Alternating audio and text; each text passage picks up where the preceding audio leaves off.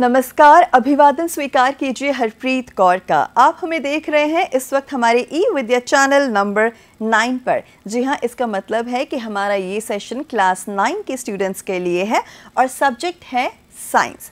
Lesson number रहेगा 1 और आज का हमारा टॉपिक है matter in our surroundings part 2, which means हम ऑलरेडी इस टॉपिक के बारे में थोड़ा बहुत पढ़ चुके हैं और आगे और भी पढ़ेंगे। तो डेफिनेटली हम इस पर पूरी चर्चा करेंगे और आपकी कोई भी क्वेश्चंस हो, डाउट्स हो, कोई भी आपको क्लैरिफिकेशन चाहिए रिगार्डिंग द टॉपिक, आप हमें कॉल कर सकते हैं और ईमेल भी कर सकते हैं।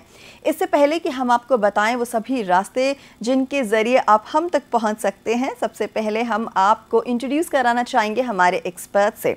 आज हमारे साथ है miss Neha लहारिया। She is TGT science from navy children school Mumbai.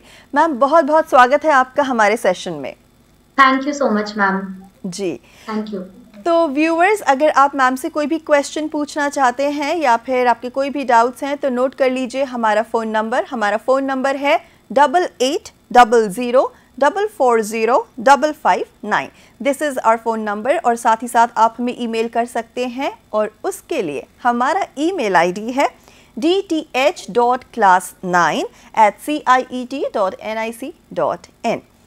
तो इससे पहले कि हम सेशन की शुरुआत करें, एक बहुत ही इम्पॉर्टेंट अनाउंसमेंट हम सभी के लिए। Yes, this is regarding India's G20 presidency. We are proud of the fact, in fact very proud of the fact that India has assumed G20 presidency and will convene a G20 leaders summit for the first time in the country in 2023. A nation deeply committed to democracy and multilateralism, India's G20 presidency would be a watershed moment in her history as it seeks to play an important role in finding pragmatic global solutions for the well-being of all while manifesting the true spirit of Vasudhaiv Kutumbakam, that is, the world is one big family. On this beautiful note, हम शुरुआत करते हैं हमारे session की। Topic में एक बार फिर आप सभी को बता दूं, टॉपिक है matter in our surroundings part 2। So ma'am, मैंने भी ड्यूरिंग माई स्कूल डेज पढ़ा था व्हाट इज़ मैटर। बहुत स्टैंडर्ड डेफिनेशन होती है, anything that occupy space and has mass is called matter. I hope मुझे अच्छे से याद है and correct me if I am wrong. और साथ ही साथ हम पार्ट 2 करने जा रहे हैं, तो मैम प्लीज़ हमें थोड़ा सा क्विक रिविजन अगर हम कर लें कि पार्ट 1 में हमने क्या पढ़ा था और पार्ट 2 में हम क्या पढ़ेंगे। Yes ma'am. So we have already started with this topic. In part 1 we discussed all the characteristics of the particles of matter. Right. So before we study about the states of matter, we should know the particles, how they are arranged. So we did that. So they have space between them, they are continuously moving, and they have a force of attraction between each other. Right. These are the 3 characteristics. So after that we discussed about solids, liquids and gases in detail. Ji. And we can take a quick revision. If you take a look at this table, we have all the properties mentioned in a tabular form. So we have the properties of shape, volume, diffusion, compressibility, fluidity, rigidity, density, and kinetic energy, interparticle space, and force of attraction. So we have tabulated it in case we need a revision on this. So after this, we actually started with the interconversion of states of matter. We discussed fusion, and today we will be continuing with this topic. We'll be starting with vaporization and continuing with sublimation, deposition, etc. and how these states of matter are changing. Right, ma'am. So, ma'am, I've seen in the slides that you have already taught us about 3 states of matter, that is solid, liquid and gas. So, ma'am, मेरा पहला question आपसे यही है, can matter exist in all 3 states? Yes, matter can definitely exist in all the 3 states, solids, liquid and gases. It is just a matter of the environment in which they exist. Right. So, we will be discussing that in today's session, how pressure, temperature affects the state of matter. So we have a very common example, water. Right. We know that it exists as a solid, liquid and gas as well. Right. So yes. So ma'am, please tell us कि कैसे जो एक matter है वो तीनों states में exist करता है। Let's continue with this discussion. Please ma'am हमें समझाएं। Yes, ma'am. So in the previous session, we discussed about fusion, which is also called as melting, and ji we discussed about the melting point ji of a solid, and that is the temperature at which a solid starts to melt. Okay And we also discussed about a very important term, which is latent heat of fusion. Ji So in today's discussion, we will study vaporization and latent heat of vaporization, which is very similar to our previous discussion. So, ma'am, shall I start with Please. today's topic? Ji please go ahead ma'am please Yes. So, as you can see on the screen, we have a few points about vaporization. So, basically, it is a phase transition from liquid phase to vapor phase or gaseous phase. Okay. So, there are two types of vaporization, evaporation and boiling. So, evaporation is a special topic which we will be covering towards the end of this chapter. Right. And boiling is what we will be studying right now. So all of us know that if we want to convert a liquid to a gas, we need to apply a particular amount of heat. So Right. if we boil some water, eventually it gets converted to steam. So what is happening at the particle level? These particles are actually gaining enough kinetic energy to break free from these forces of attraction. So they start moving around randomly, and eventually a point comes when these liquid particles have changed into gas particles. So a very important term here we come across is boiling point. So it is actually a temperature at which the liquid starts boiling at the atmospheric pressure. So temperature, yes, we understand that it is the temperature at which the liquid starts boiling, but why do we have a mention of atmospheric pressure here? So this is because pressure actually affects our boiling point. So if we go to a higher altitude, if we visit a hill station, or if we are attempting to climb a mountain, right we know that up in altitude, the pressure of the atmosphere, it decreases. Ji So the boiling point will also decrease at that altitude. So the boiling point of water is 100 degrees. We all know that. So if we go to a higher altitude, your water will probably boil at 98 or 97. Ji Now, why is pressure affecting our boiling point? We know that particles are trying to break free from the forces of attraction and trying to get converted to gas. So when we increase or decrease the pressure above that liquid, the forces, the energy required to break free will also change. Right. So if we increase the pressure, these particles will find it difficult to move from liquid phase to gaseous phase. So that's why more energy, more heat energy is required, Okay. and the boiling point increases. okay And opposite of that, if we are decreasing the pressure above a liquid, the particles will find it easier to get converted to gaseous state, because now the pressure is not so much. So Okay. the boiling point decreases.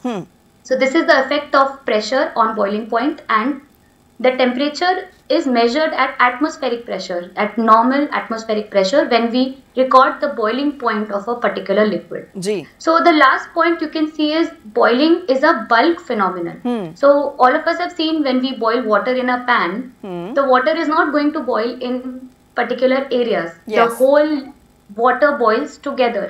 So the whole bulk of the liquid is boiling together. That's why boiling is called as a bulk phenomenon. So we discussed this. We can actually go back to our topic fusion when we discussed that melting or fusion is a surface phenomena. So this is the difference between melting and vaporization. That's melting was a surface phenomena. It happens only at the surface, whereas vaporization or boiling is a bulk phenomenon. right So the next topic is latent heat of vaporization. It is very similar to latent heat of fusion. We have already discussed what do you mean by latent heat and why is this heat energy not showing up on the thermometer when we are measuring the temperature. So the heat is actually used up in overcoming the forces of attraction. So we can say that that heat is hidden inside the contents of the liquid, and that's why we call it as latent heat. So the definition is very similar to latent heat of fusion. It is the quantity of heat that is required to convert 1 kg of liquid to vapor or gas at its boiling point. So this is called as latent heat of vaporization. So if you take a pan of water and if you start boiling that water and you have a thermometer inside to measure the temperature, you will see that as soon as you reach 100 degrees, the water will start boiling, but the thermometer will not show any increase in temperature till the time the whole liquid has converted to a gas. So that stagnant point is because this heat is actually the latent heat.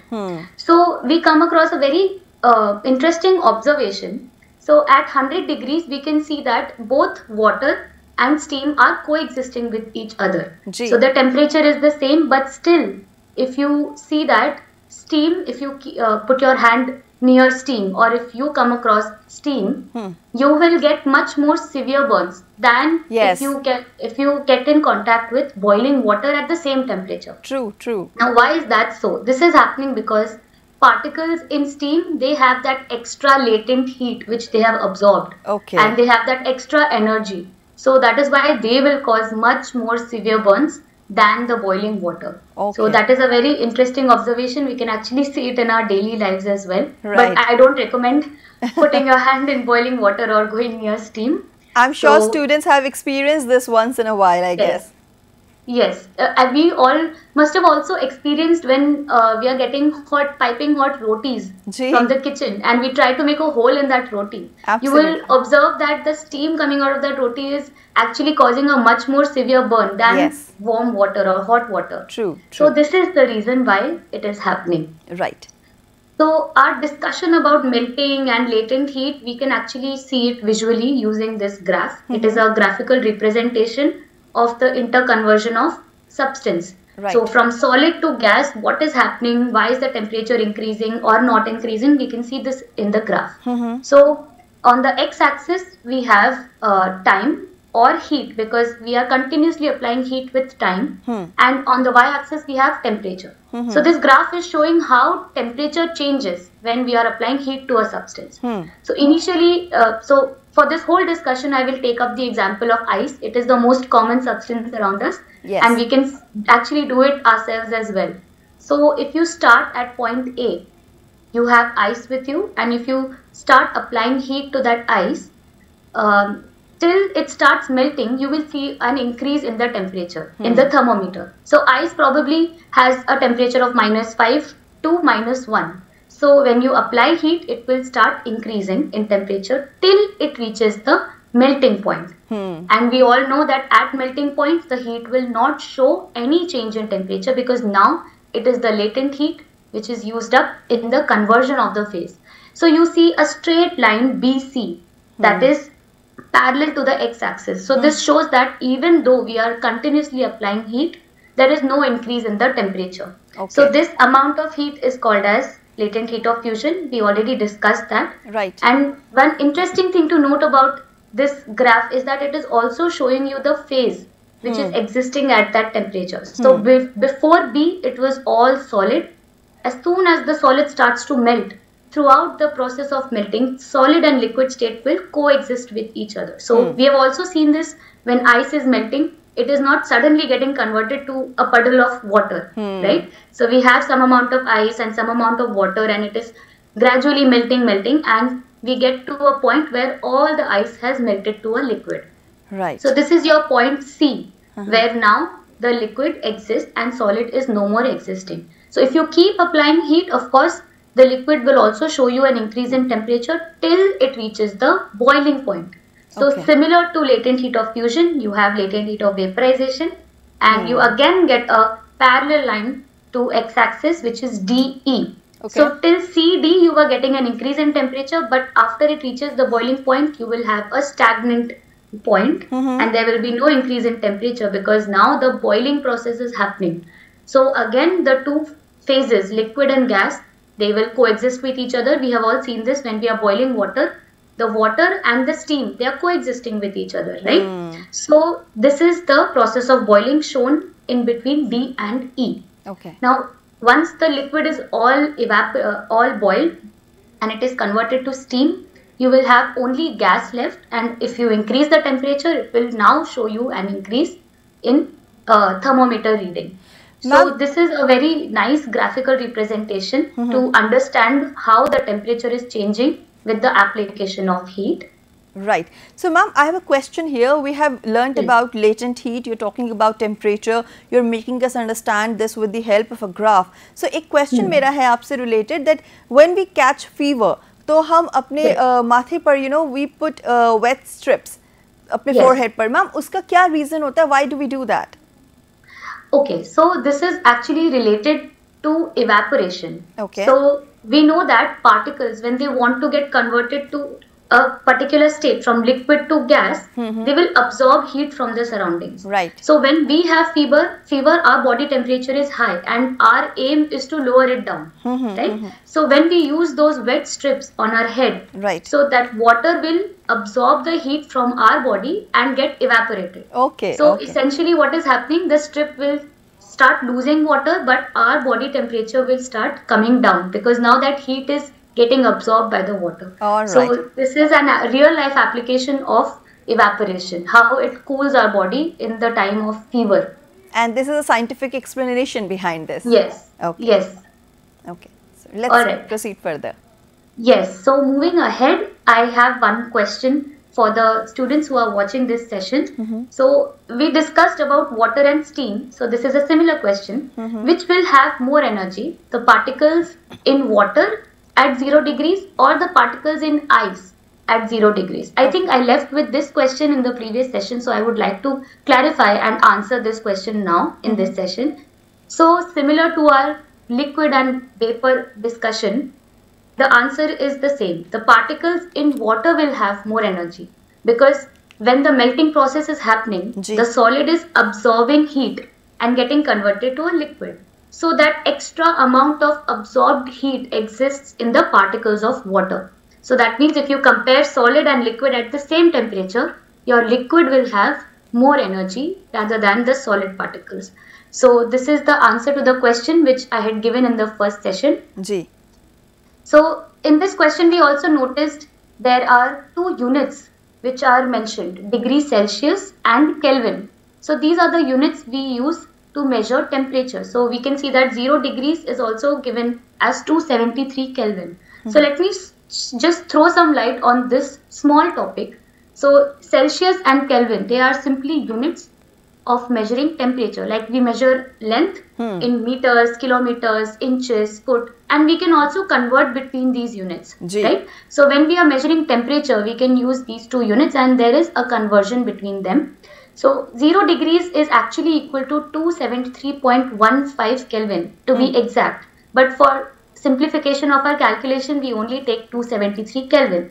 So now if you want to convert between these two units, you can use this conversion given in the yellow box. So if you have the temperature in Celsius, simply add 273 to it and you will get the temperature in Kelvin. And if you want to go in the opposite direction, if you have Kelvin and if you want to go to Celsius, we can simply subtract 273 from the Kelvin reading and you will have the answer in the Celsius reading. So this conversion is very simple, yet it is very important for us to know. Right. So there is a question again in this session. I would like to give this question to our students. So you need to convert 15 degrees Celsius to Kelvin and 350 Kelvin to the Celsius. So I'm just going to help you out how to do this, but the answers will be given by the students only. So 15 degrees Celsius, if you want to convert to Kelvin, you need to add 273. And in the second one, 350 Kelvin to Celsius. That means you need to subtract 273. So do let us know what answers you are getting to this question. And let's move ahead with the other phases, with the other phase changes. So till now we have been talking about solid to liquid, then liquid to gas. But there are some substances which upon application of heat, they don't get converted to liquid. They get converted directly from solid to gas. So this process of conversion from directly solid to gas is called as sublimation. So basically they are skipping the liquid state. They don't have the property of getting converted to liquid. And we have some examples, naphthalene balls, perfume tablets. We have all seen this in our daily life. So all of us have noticed our parents putting those white colored balls in our wardrobes, in our suitcases where we store our clothes, right? So all of you must have noticed those balls, they slowly decrease in size and they eventually disappear without leaving any liquid in their place.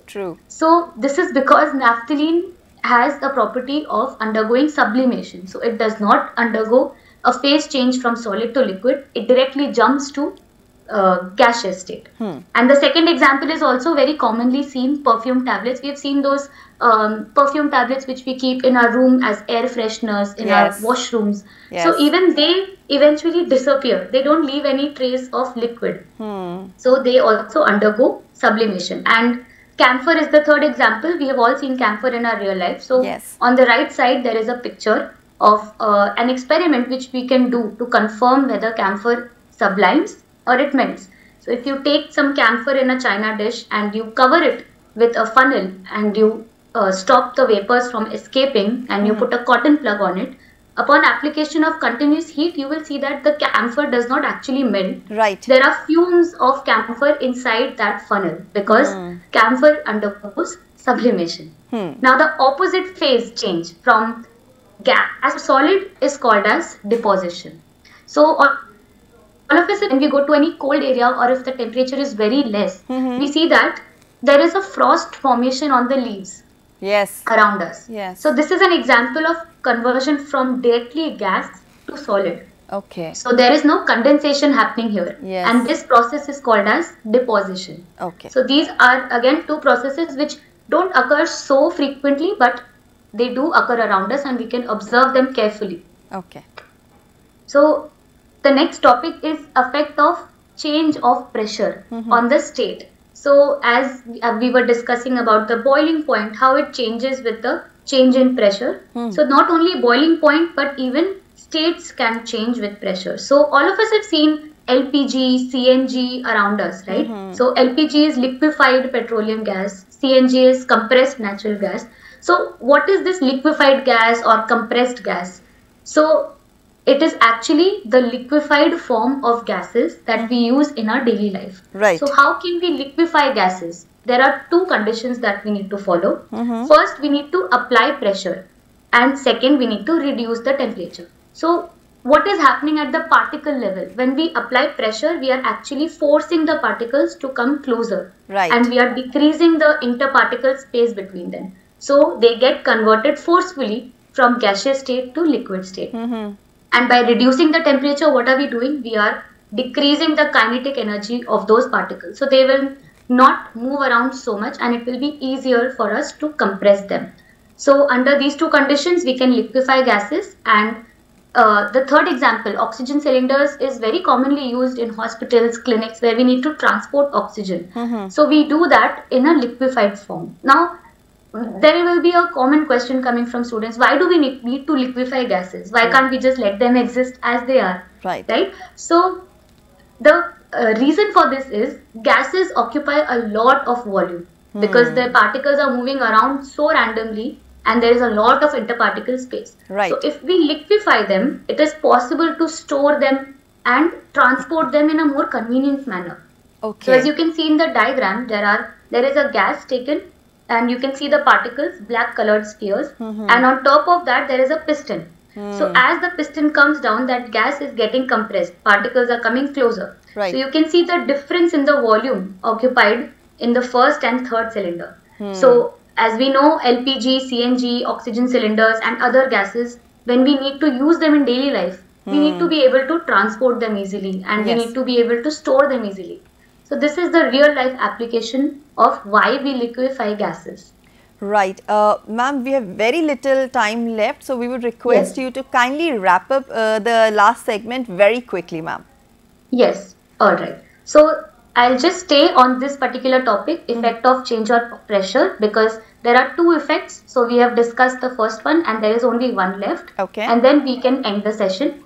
So before I start explaining the second effect, I just want all of us to imagine we are in a concert and there is a singer or there are performers on the stage. So all of us have noticed there are some white fumes coming from the bottom of the stage to create that ethereal effect, right? And sometimes when we go for some celebrations like marriages or in any parties, we see that there are pots or containers and in that the people just put some solid inside that and then white fumes start to come out of those containers to give that fairy tale like effect, right?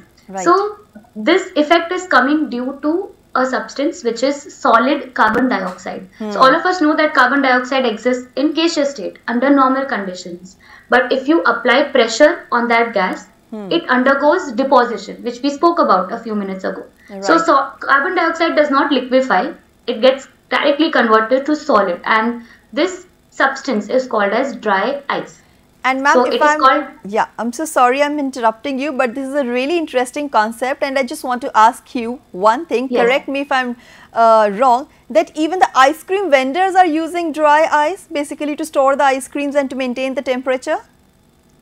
Yes, dry ice can definitely be used because it is stored at a very low temperature. Okay. So it does give a cooling effect, but also not only carbon dioxide, even nitrogen gas is used for that cooling effect. So it might be nitrogen or carbon dioxide, but yes, it is a similar effect in the ice cream carts. So that's a very nice observation, ma'am.